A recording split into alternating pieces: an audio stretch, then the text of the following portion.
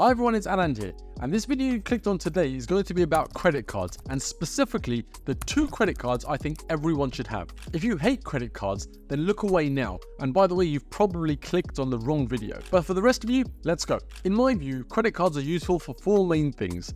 1. Spending in foreign currencies. Number 2. Cashback or other types of rewards. Number 3. Helping you build a good credit score. And number 4. Delaying payment for things that you want to buy. Let's mix it up and handle each of these in reverse order. So let's deal with extending the time before you have to pay for something first. Effectively here, I'm talking about balance transfers. Balance transfers between credit cards. So if you have big items of expenditure coming up, for example, then you could put that all on a credit card, then use a 0% credit card, a credit card that charges you 0% to transfer your balance over, transfer that balance over to that credit card, and then delay paying that bill off for a period of time at a 0% interest rate. So you only pay the minimum amount on that bill and don't pay interest on the balance. But again, that's for a short period of time. Now, I don't really like these kind of cards because the rules can differ between different types of cards. And if you miss that 0% deadline when the offer expires, then you can get charged a hell of a lot of interest, even if you are relatively disciplined. I know some people who have been able to avoid paying off a balance for months by shifting around between different cards. But I know more that have been caught out and ended up paying more interest as a result. A case of paying pounds to save pennies, not really a good idea. But I can see the case. If you need something urgently, you want 3 to 6 months to pay it off, are super disciplined, and are willing to put the reminders in your calendar that remind you when that 0% deal runs out, then I can see the case. For some people, for those very few people in that camp. Credit cards can also help you build a good credit score. But why is building a good credit score important? It is likely that throughout your life, you are going to need some sort of credit. This could be for a mortgage, for a property. This could be for a good deal on your utility bills, your gas and electricity bills, for example, or even a mobile phone contract. One of the ways you can build up a good credit score is by using a credit card and show that you are using it responsibly. If over years you can show that you are able to handle credit, use a credit card, paying off the bill, then this can build a good credit profile of you in the eye of lenders. Be wary of applying for too much credit at once though. For example, if you're applying for a mortgage right now, you might want to leave it a while before also applying for a credit card. Of course, use of credit cards can be dangerous, can be financially dangerous for you, so you've got to be responsible in their use. I've made it a rule in life from a very young age to never have a credit balance on a credit card. I pay it off in full every single month. Now, when I say very young age, I mean very young adult age, of course, because when I was a child, I was thinking about teddies and dolls and things like that. And anyway, I think I've veered off topic and revealed too much information. I only buy on a credit card if I can afford to pay off the bill in full at the end of the month. So why do I use a credit card at all, you may ask? Well, I use it for its benefits, and specifically cashback in my case. Not for a credit score, because I've built up an excellent credit score over the years. And by the way, I don't like that to get good credit, you've got to open yourself up to the risk of getting into debt. But c'est la vie, that's the world we live in. And I know I'm disciplined enough to mitigate against that risk, and I hope you are too. But back to my cashback cards or other types of reward cards. Now, this is where I maximize. I think everyone should have a cashback credit card. This is the type of credit card that, funnily enough, gives you cashback on all of your everyday purchases. So at the time of going to press, i.e. this video launching, my favorite card for cashback is the American Express Platinum Cashback Credit Card. This gives you 1% cashback on every purchase you make using it. Wherever I spend, I use my Amex if the retailer accepts it. Everything from thousands of pounds for a flight to a 50p banana, because it all adds up. In the last year, for example, I received a cashback rebate of nearly £435. The way I see it, if I'm going to buy something and I'm going to get a cashback rebate for it without doing anything extra, without any extra effort, then why the hell not? There are, of course, other types of cards that offer other types of rewards like vouchers or perks, or those that offer money off flights, hotels, or upgrades on flights,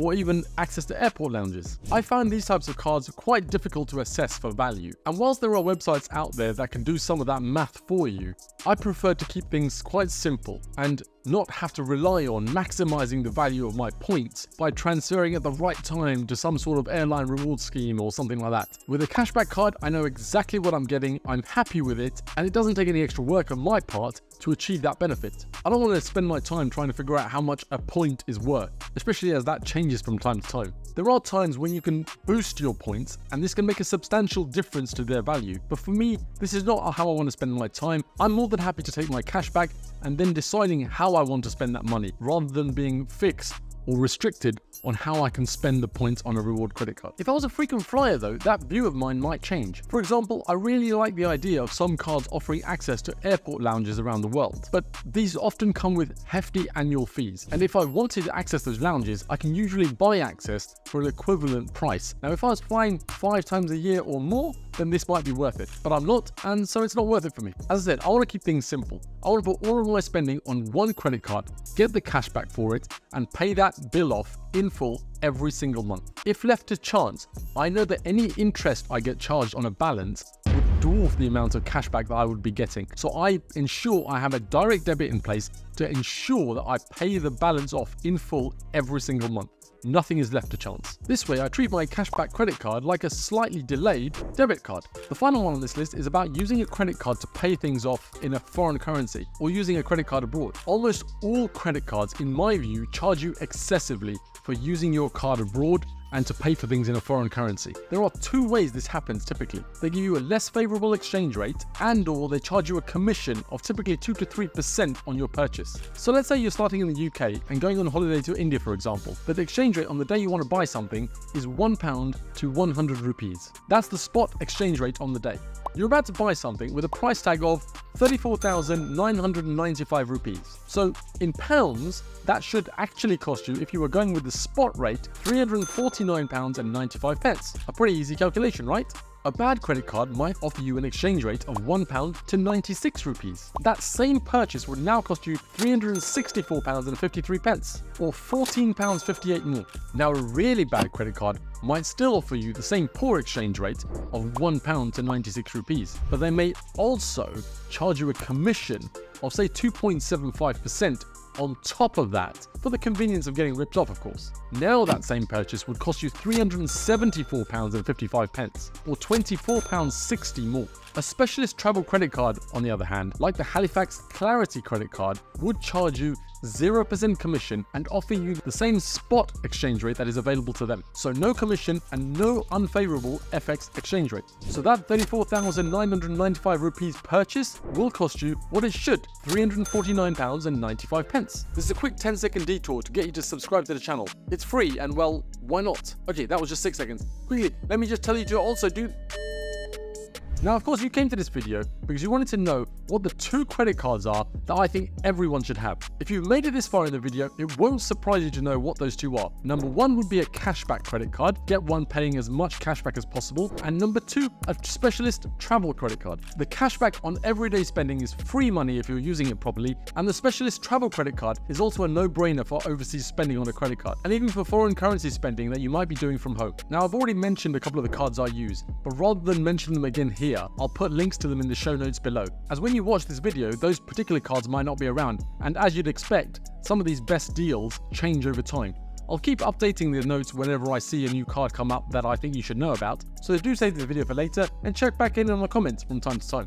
Having said all that, there are a few very important things to bear in mind. Credit card companies are not in the business of offering you something for nothing. The best cards I've mentioned above usually don't come with the lowest interest rates. I never fall into this trap because I ensure I pay the full balance on my credit card off every single month. If you're not confident that you'll be able to pay the balance off in full every single month, then I'd search for a lower interest credit card instead and prioritize that over any type of rewards or travel benefits. Credit card debt is amongst the worst types of consumer debt that you can get yourself into, so you have to be really confident that you're going to be able to manage your credit card well. And again, I'm going to mention it for the nth time on this video, ensure that you pay your balance off in full every single month. If you can't do that, credit cards are probably not for you. Some credit cards will come with an annual fee. You should figure out whether it's worth paying that annual fee at all. For example, my cashback credit card, there is a version of it without a fee and there is a version of it with a fee, with a very small fee, mind. I pay the very small fee